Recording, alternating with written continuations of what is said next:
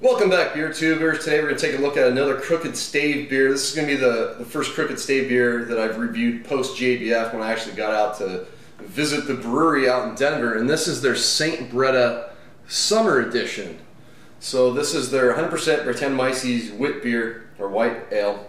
And this one's brewed with citrus and fermented oak foeders. I can't remember the actual orange they use on this one. Blood orange, sorry. So that's a seasonal. So they do a seasonal release. Summer reviewing here. Fall is out. I don't know if they had it in bottles while I was there, but I got to try it. And they do spring and winters. It's a different type of citrus every time. So this is the blood orange edition from summer. Pours out nice hazy golden color, what you expect from wit beer. Nice carbonation, bright white head. The ABV on this one's 5.5%. Let's get the aroma. Oh yeah, you're getting a combination of that funky Brett character and the blood orange. Some spiciness in there, big citrus notes. It's got a light tartness in the nose, funkiness, more wet hay kind of funk. A little bit of that medicinal funk character in there as well. So let's dig in. Cheers.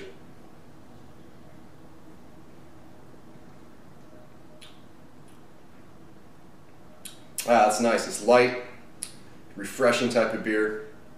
I can tell the citrus fading a little bit compared to what I had on draft, but it's definitely there. As far as wit beers goes, it's more citrus forward.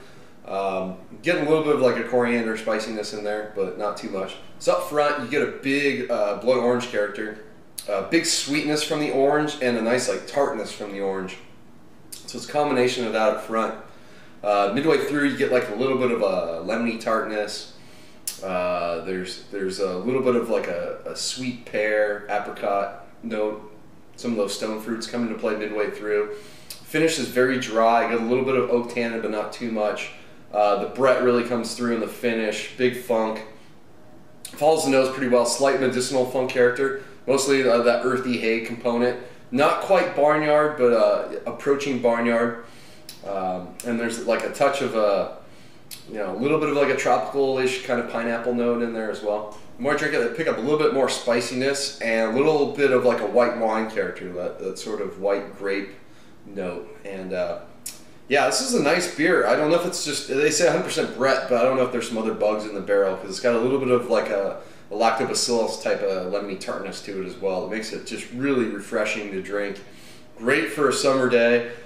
Great for any warm day, which is actually still warm here in San Diego. So this one's kind of tough to grade because it's not a traditional wit beer, but I love the take on it being 100% Brett beer, which is what they do at Crooked Stave. It adds that extra like tart character to the beer, along with the fact of using blood oranges, which is nice to see them change up the type of orange used.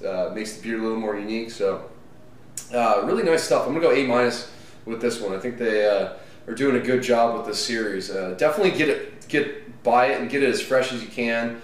Get 2 bottles, drink them fresh, so you get that fresh orange character in the beer, which is really nice.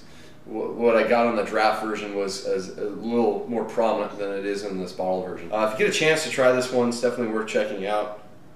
And this is the 2013 batch number 3 St. Bretta Summer from Crooked Stave. Highly recommend checking out the brewery if you can get out there. Especially they have all the St. Brettas on draft. They have hop variations of Hop Savant, and I think Surette, and I forget what else, but a lot of great beers on draft there. Really cool spot that they're at these days at the Source in Denver. So it's gonna wrap it up. Until next time, please comment and subscribe. Cheers.